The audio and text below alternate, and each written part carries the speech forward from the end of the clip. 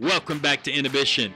Today's topic is going to be a little bit different. We're going to break down a video from Steve Hofstetter, who's claiming to destroy every argument against gun control.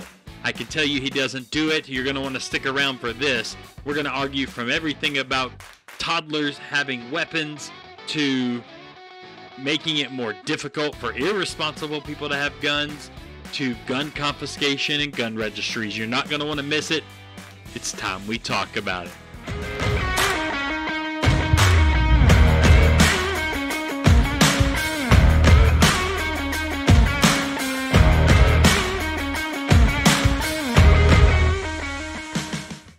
Alright, welcome back to the channel. So glad you guys are here. We're going to jump into this argument, but before we do, we release videos every week on conservative topics. If you're interested in that, hit that subscribe button, click that notification bell. It's time we talk about this. We're going to talk about gun control. We're going to break this down. Steve Hofstetter is claiming to destroy every argument against gun control in 15 minutes. I can promise you there is no way possible that anyone could actually do that. So he's lying, and we are going to destroy his arguments. So rather than destroying every argument against gun control, this is going to be destroying Steve Hofstetter. We're going to break this down point by point. Now there's over 20 arguments he makes here. We're going to do the first 6 of them in this video, and then continue and do 6 more in another video, and we will continue on. So I'm excited to jump into this. Let's jump right into his video. See what he has to say. And now, here are answers for every argument against gun control in one video. I have a stand-up clip where I talk about gun control, and every time I post it, I get the same 24 asinine responses. Here goes. Number 1.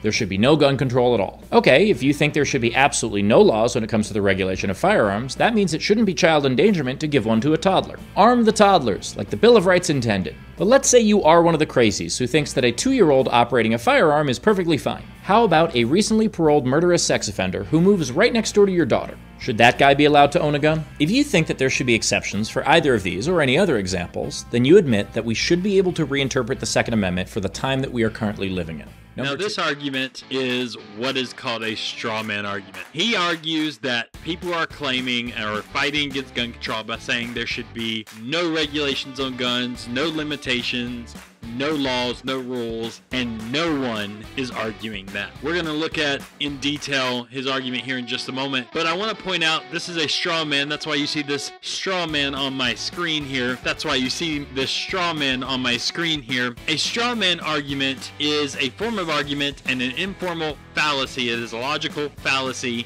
of having the impression of refuting an argument, whereas the real subject of the argument was not addressed or refuted, but is replaced with a false one.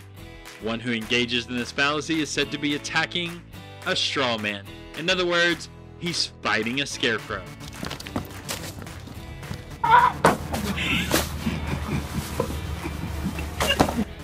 A straw man argument is simply when you knock down a different argument than the one being made, but do it in a way where you pretend you're arguing against the real argument, and he's not.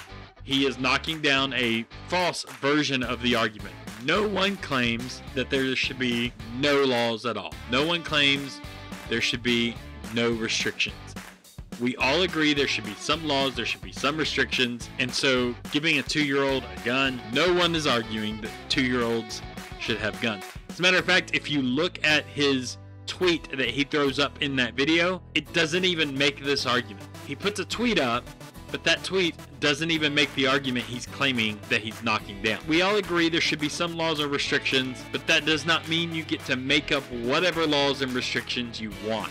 You don't get to just say, okay, we all agree there should be some laws or restrictions, so that means open the floodgates and make all laws and restrictions. We don't care. So, what do you want to do now? The way I see it, we can do whatever we want. No, you don't get to say some laws and restrictions mean you get to make any law or restriction you want.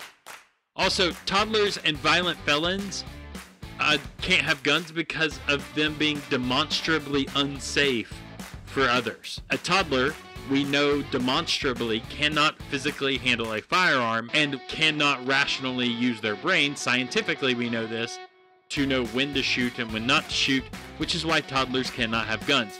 Violent felons have proven that they are violent and unable to legally and justifiably use a gun, and therefore they lose their rights to have guns. Those things are not the same as other people who are not toddlers, who do have the full capacity of their brains as well as full physical ability to handle a firearm, nor have they given up their right to a firearm by showing that they are violent. So you cannot use these two extremes, toddlers and violent felons, and argue for the people in the middle. It does not work that way. Toddlers and violent felons are demonstrably unsafe for others. This actually goes to what I call the principle of limitation. This is something I talked about in a video I did on the Second Amendment. I'll link that video down in the description below. But there's a principle of limitation that says you do not get to infringe upon other people's rights, and therefore the limitations that are rightly put onto your rights are only in such that your right infringes upon someone else. So for example, we have laws against murder. Why? Because my right to have a gun doesn't take away your right to life. I can't use my gun to take away your right to life. That would be an infringement on your right, and therefore that is a legitimate limitation. That is the principle of limitations. That does not mean you get to just make up whatever you want, because we have some limitations. And then he says at the end, he talks about if you think that toddlers shouldn't be able to have guns and violent felons shouldn't be able to have guns, then you understand that we must reinterpret the Second Amendment for our time. What are you talking about? Saying that toddlers can't have guns isn't a reinterpretation of the Second Amendment. From the very beginning, when the law was written, when the Second Amendment was put into place, they didn't let 2-year-olds have guns. That wasn't something that was a thing. So this isn't reinterpreting anything. It's just continuing on with what's always been done. Same thing with violent felons. Even before the Second Amendment was written and then afterwards, there have been laws from the very beginnings that didn't let violent felons carry guns. They would lose their gun rights. That has been around since the beginning, since the Second Amendment was written. There is no reinterpreting of the Second Amendment to say that they can't have guns. That is not a valid argument, nor does it have anything to do with the Second Amendment or reinterpreting it. This is a straw man, and even his attempt to knock down the straw man doesn't work. Let's hear his next argument. Number 2, the Constitution is absolute. No, it absolutely isn't. You know how I know? Because that is what an amendment is. It is the Constitution being amended. 27 times the United States has seen fit to fix something that the Constitution either left out or got completely wrong. In fact, the 18th Amendment was prohibition, and that was repealed by the 21st Amendment. But to get a bit more into the weeds, the first 10 amendments are commonly known as the Bill of Rights. That document was greatly influenced by one that preceded it by 2 years, the Declaration of the Rights of Man and Citizen. If you haven't heard of that, that's because it's not an American document. It is a French Revolution document drawn up by Lafayette and Thomas Jefferson. The basic concept is that we all have unlimited rights until those rights infringe on the rights of someone else. And if you've never read or even heard of the document that the Bill of Rights is based on, I'm not going to accept your self-appointed expertise. Now his arguments, again, just get ridiculous. First of all, this is a straw man argument for a couple of reasons. Number one, if you look at the tweet that he is responding to, they are actually not arguing that the Constitution is absolute. But let's address the argument that the Constitution is absolute.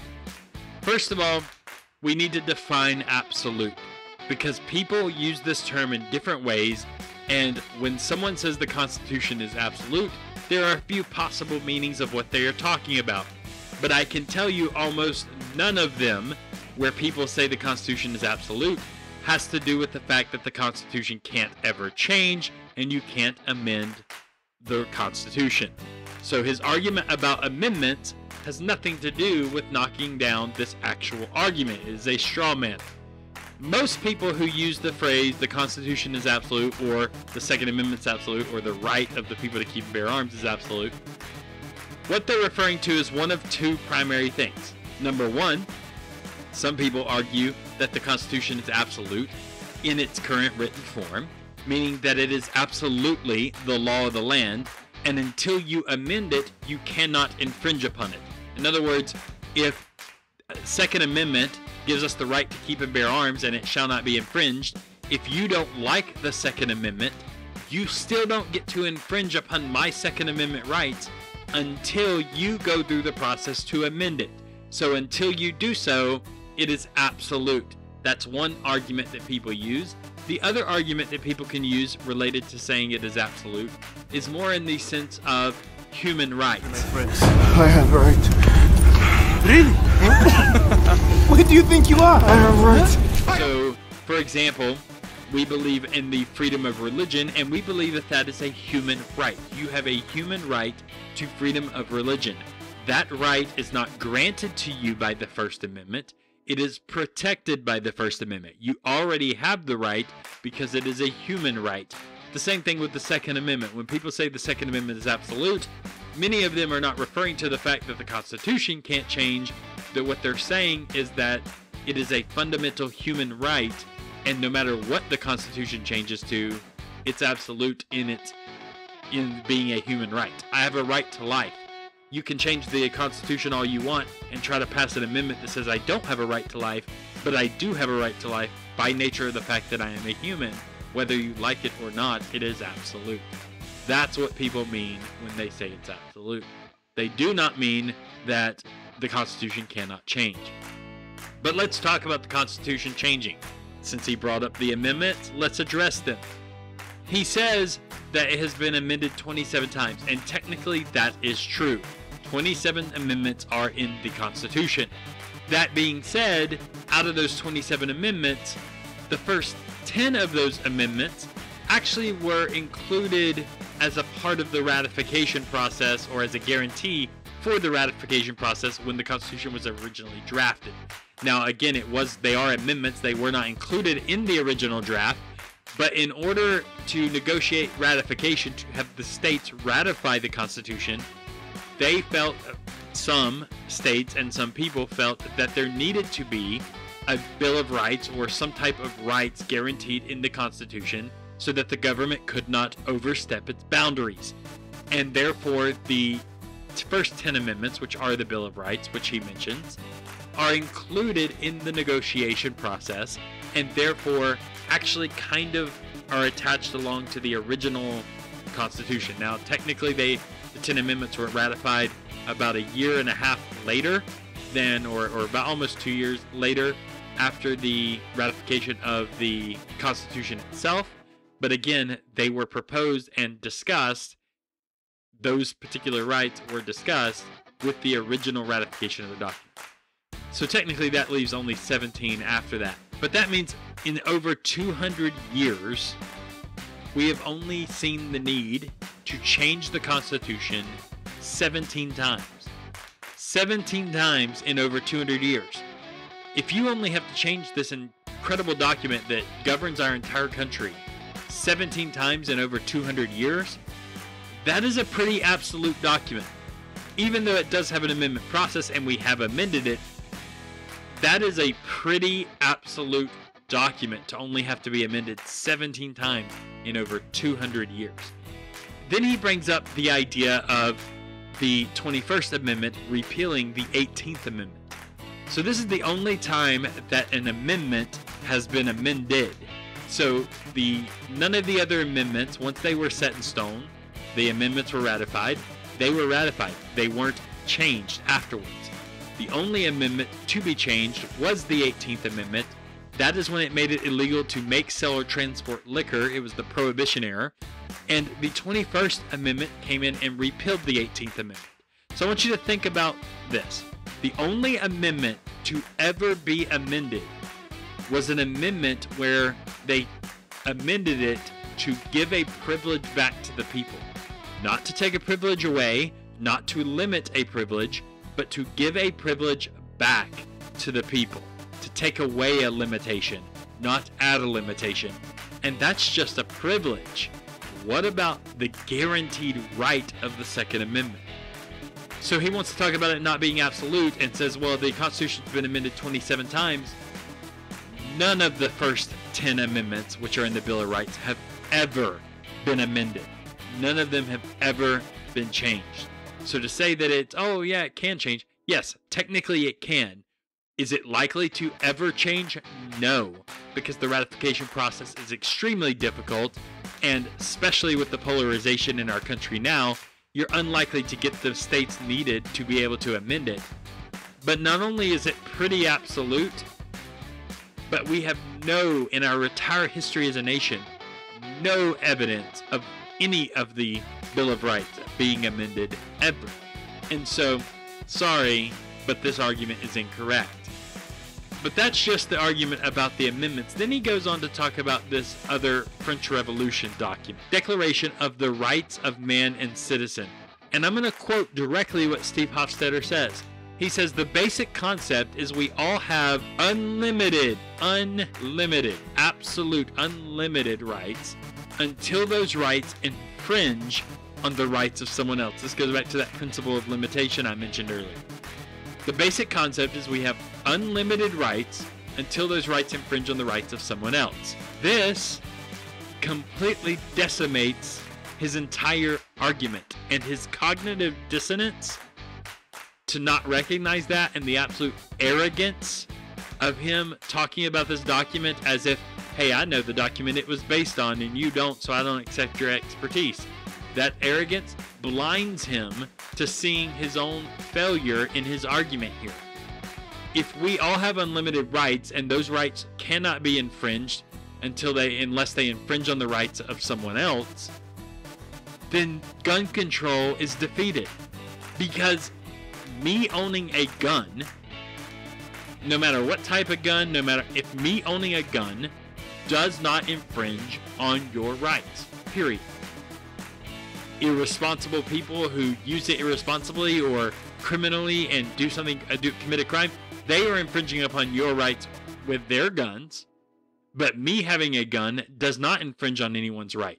Me owning an AR-15 and having 30-round magazines does not infringe on your right.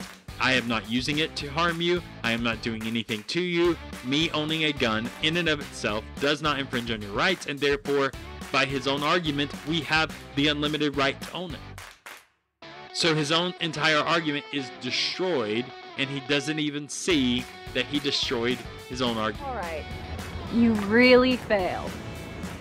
You failed, you failed, you failed. You failed. You failed. You failed, you failed, you failed. You failed, you failed, you failed, you failed, you... Let's look at number 3. Number 3. Why would we make it tougher for responsible people to own a gun? Because then it would also be harder for irresponsible people to own one. What a lot of anti-gun control people don't realize is the vast majority of the left doesn't actually want to get rid of guns. What we want is people who own them to be educated and responsible. Let's say you're in a situation with one of those good guys with a gun I always hear so much about, and I'll get to that fallacy later. You're just out shopping when suddenly a gun-wielding maniac grabs you. Thankfully, a good guy with a gun steps forward. Now, before that guy shoots, do you hope that he learned how to aim? So do I. Think of gun regulations like locking your door. Why bother to lock it when someone could still just smash your window? You lock your door because any deterrent, no matter how small, reduces the likelihood of a crime. Also, making it harder to own a gun actually rewards responsible gun owners by making it more of an exclusive club. You're welcome. So he starts this point off with saying that we should make it harder for responsible gun owners to get guns because it would also make it harder for irresponsible gun owners. In other words, punish the responsible gun owners because maybe if we cast a wide enough net, we'll get some of the irresponsible ones too. That is a terrible argument that he wouldn't apply to other things. For example, why not make it harder for responsible people to buy cars? Because that would make it harder for the irresponsible ones too who use cars dangerously. Or why not make it harder for responsible people to buy cleaning chemicals? Because that would make it harder for irresponsible people who buy cleaning chemicals who leave them out where children drink them and die from getting them too. Why not make it harder for responsible people to buy alcohol? Because that would make it harder for irresponsible ones too who drink and drive. Or maybe we should make it harder for responsible people to buy swimming pools because that would make it harder for irresponsible ones too who let their kids drown in a pool by not watching them. Do you see the flaw in this logic? We do not punish good people in the hopes that we catch some bad people too. That's not how America works. That's not how our justice system works. And that's not actual justice. You don't get to just say, well, there's some bad people, so I'm just going to cast wide enough a net of restrictions. Yeah, it'll hurt good people, but, you know, it stops some bad people too. No, we don't get to do that, and we don't do that with anything else. You don't get to punish good, law-abiding, responsible people just because criminals exist. You don't get to do it. Absolutely not. Then he claims that the left doesn't want to get rid of guns. They just want people who own guns to be educated and responsible. And he uses this example about a good guy with a gun coming up to shoot someone in the head because they're trying to shoot the criminal. Don't you hope that they know how to aim? Yes, I hope they know how to aim. That has nothing to do with the government mandating any type of rules or laws. Most people with guns know how to use them. I know Steve in his mind thinks that gun owners are all just irresponsible people. He has in his head that most gun owners don't know how to use a gun and are just irresponsible. That is absolutely incorrect. Now, some don't, but most gun owners are responsible. We have millions upon millions of guns in this country, hundreds of millions. And we don't see hundreds of millions of people killed with guns every day. Because most people are responsible with their guns. But he says that the left doesn't want to actually get rid of guns. Well, that's not true, and he actually contradicts himself in this very video. But let's look at some people on Twitter who are on the left. These are just general Democrats or people on the left on Twitter. We're going to talk about later in this video politicians on the left who have clearly said they want to get rid of guns. But right now, let's just look at people who aren't politicians. Here's one where it says, repeal the Second Amendment, it's time.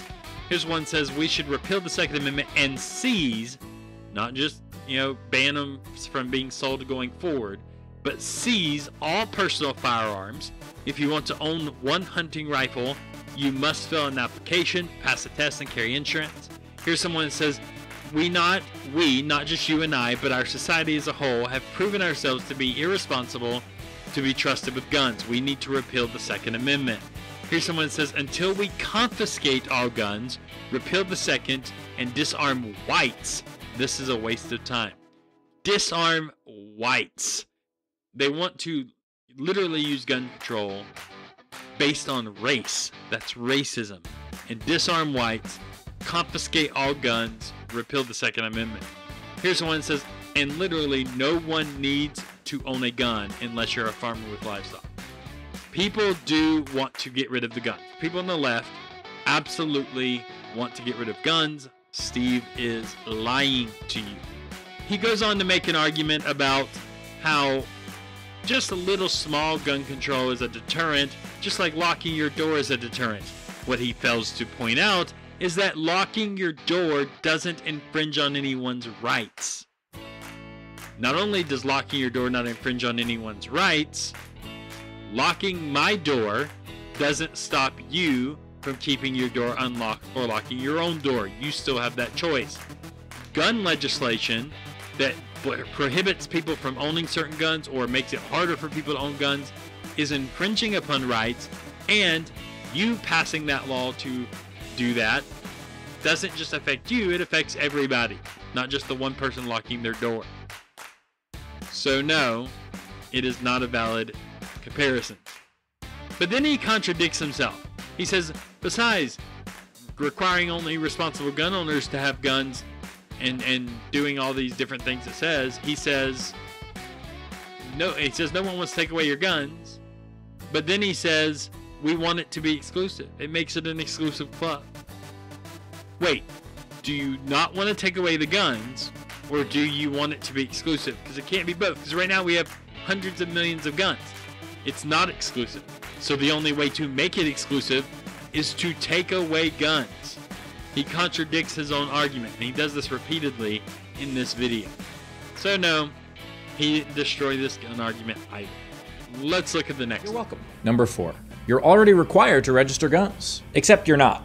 See, you're required to register some guns in some places. But 42 states, and we have 50 of those by the way, do not require mandatory registration. But if you did register your gun and you think that that's fine, well then you should support other people registering theirs as well. One more thing. We have no border checkpoints between states, so registration is pointless unless it is a federal, searchable registry. And we don't have that. Number 5. So this point was about a gun registry, and I'm just going to simply say no. No! We do not need a federal gun registry. It's a very bad idea, which we'll get into in the very next point he raises as to why it is a bad idea.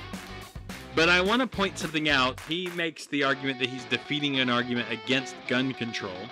No one is arguing against gun control by saying we already have a registry. The person who made that comment was likely responding to a specific situation, maybe in a specific state, or a specific situation based on their lack of knowledge that it's not federal because they live in a state that has a gun registry. But this is not an argument against gun control. Anti-gun control advocates are not running around saying, hey, but we already have a registry. That's not something that's argued for. As a matter of fact, anti-gun control advocates argue for the exact opposite of not having a registry. So I promise you, this is not a gun control argument he has debunked. And no, we don't need a federal gun registry. Let's listen to his next point, and then I'll explain it. Number 5. Gun registration leads directly to confiscation. What a hilariously untrue statement. Let's start with Canada. In 1995, Canada passed the Firearms Act, mandating registration. Yet Canada still has the 8th most guns per capita of any country at 34.7%. The people who say that Canada confiscates guns are either wrong or lying. Even with a new strict proposed bill that has not yet passed, buyback is still voluntary. Finland has a gun registry, and they're at 32.4% guns per capita. Australia, the United Kingdom, Bangladesh, Costa Rica, Iceland. There are over 100 countries that require owners to register guns that haven't confiscated them. Have any regimes confiscated guns? Sure, it's possible, but to argue that it's inevitable shows a complete misunderstanding of statistics. So this is the argument as to why we should not have a gun registration. Gun registration can lead to confiscation. Now, before we jump into his specific examples and specific countries, I want to point out his misrepresentation of the argument. The argument isn't that it absolutely 100% will lead to confiscation. It's that it can and gives the ability for confiscation. In other words, the argument isn't that if we register guns, they're going to confiscate your guns tomorrow. The argument is that if we have a national registry, the government will then have the capability of confiscating all of the guns. The issue isn't the guarantee of a confiscation, but rather the ability of one. So he's kind of arguing against the wrong thing here. What? Bro, what are you talking about, man? But let's talk about his specific examples. He talks about Canada. First of all, what he fails to mention is while they are 8th on the list of guns per capita, they used to be higher. They used to have more guns. The guns indeed have been taken away. There are many guns that are banned, and people who had them had those guns confiscated. So to say that it never led to a confiscation, he's just lying to you. But on top of that, he mentions the current legislation that has not passed yet. It actually, at least at the time of that recording, had not passed.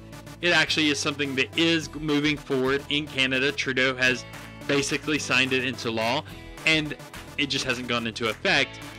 But this gun law will create a voluntary buyback that is being labeled currently as voluntary, could potentially become mandatory.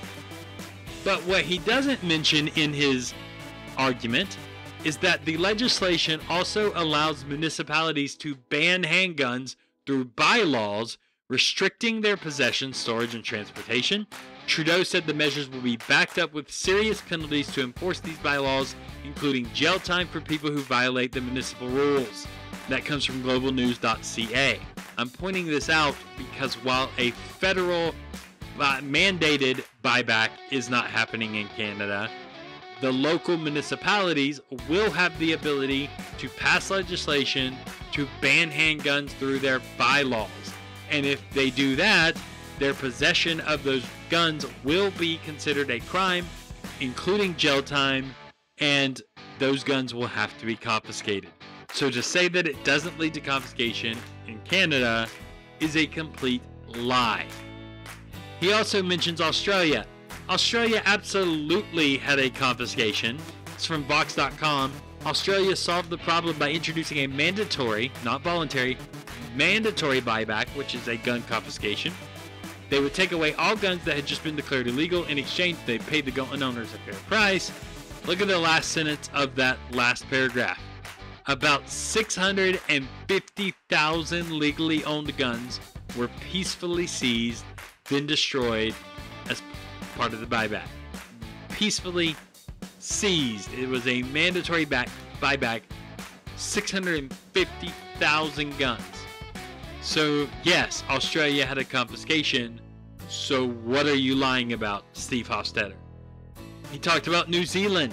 There was a gun registration in New Zealand passed in 1920 with the Arms Act of 1920.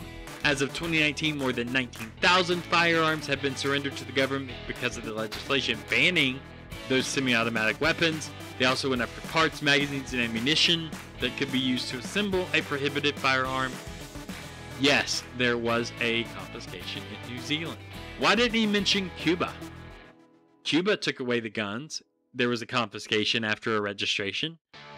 Let's hear what this lady from Cuba actually has to say about it. This is a really good comment, and I wanna talk about a little bit of Cuban history related to this, okay? Because 62 years ago, Cuba was just as free as America was. We used to have the right to have weapons. We were just like America, okay? Fidel came along, and as soon as he took power, the first thing he did was to take account of every weapon that there was in the country and who it belonged to. Once he finished that task and he had a complete data of every single bullet and gun that there was in the country, he went ahead and impounded for the people, leaving an entire country without arms. Only the army has weapons in Cuba, and that's why the people don't do anything. So, from personal experience here, this woman talks about Fidel coming into power, immediately taking account of all the guns, determining where all the guns are, creating a registry, and then he took the guns.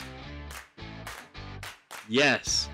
Is it possible to have a registration and confiscation never happen? Yes.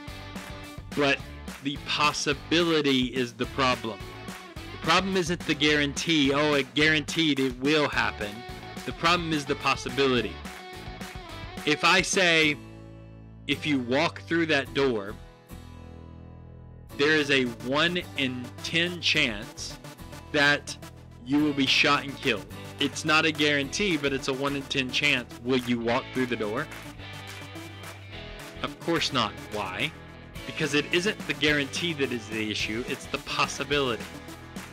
That's the problem. Let's hear his next argument. Number 6. The government would confiscate all guns if they could just get away with it. That is a story I've been hearing for decades. The Democrats were coming for your guns back in 2008 when Barack Obama got elected. Except that was 13 years ago. Back then, the Democrats held the presidency, the House of Representatives, and a filibuster-proof supermajority in the Senate. Did they come for your guns then? No? Weird. The only laws on the books that enable confiscation are red flag laws. Those are passed at the state level, and they require both a red flag and red tape to decide individually if someone is no longer competent to own a firearm. The state with the most confiscations under their red flag law is actually Florida, and they can't even confiscate in most counties unless the owner agrees to it. And even then, Florida, the state that leans on red flag laws the most, sees confiscations at the rate of fewer than 1 per 10,000. There is absolutely no boogeyman going from house to house confiscating your guns. Red flag laws aren't frequently used, and they're even less frequently misused. If your argument is red flag laws, then your argument is a red herring. And now he argues about them coming for your guns, about confiscation, red flag laws. We'll talk about red flag laws specifically in just a moment. But he argues here that they are not coming for your guns, that this is just a boogeyman that's coming to your door to door to go to gather your guns. First of all, nobody's claiming they're going door to door. But again, that's part of a straw man argument. But on top of that, he says they're not coming for your guns, just flat out. That Obama, was supposedly supposed to be coming for your guns, and he didn't. That's not actually true. He did attempt to come for our guns. Even with a fully Democrat Congress, and he still could not get it passed. But he did indeed attempt to come for our guns. Let me briefly describe the legislation we're introducing. We prohibit 158 specifically named military-style firearms. Our bill also prohibits other semi-automatic rifles, handguns, and shotguns that can accept a detachable magazine and have one military characteristic. Except The bill didn't pass, and the reason for it is because they couldn't get the votes. Why couldn't they get the votes? Well, let's see what Obama has to say about it. Public opinion does not demand change in Congress. It will not change. I've initiated over 20 executive actions to try to tighten up some of the rules and the laws. But the bottom line is that we don't have enough tools right now to really make as big of a dent as we need to. So yes, Obama did attempt to come for our guns. And then our current president, which was Obama's vice president, Joe Biden, current president, said that he was absolutely coming for our guns. Here is Joe Biden explicitly making that claim. So to gun owners out there who say, well, a Biden administration means they're going to come for my guns. Bingo. You're right if you have an assault weapon. The fact of the matter is they should be illegal, period. Then he argues about red flag gun laws. Now we'll talk about red flag gun laws in a moment, but first he says that it's something that only happens on the state level. Yet he completely ignores the fact that our current president is arguing to have red flag gun laws on the federal level. Here is Joe Biden making that claim. I want to see a national red flag law. So not only is this a state problem, but it is also looking to be eventually a federal problem per the desires and wishes of the current president. And then he says they're not coming for your guns, but he admits that red flag gun laws are confiscation. He explicitly calls it confiscation. And it doesn't matter that it's a few amount, right? The argument that it's only happening to a few people right now, it's not a big deal because it's only a few people right now. That's irrelevant. First, it is a confiscation, no matter how small. And second, the issue is possibility.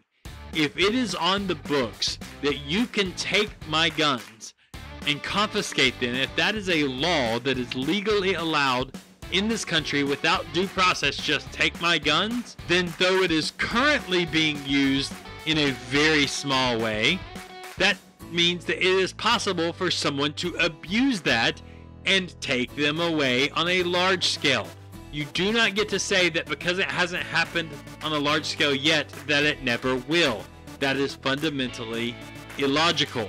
You have to acknowledge that the gun law itself allows for large-scale confiscation, not just small-scale. So even though it's only small-scale right now, that doesn't mean it won't become large-scale, and the problem is the fact that it has the potential to do so.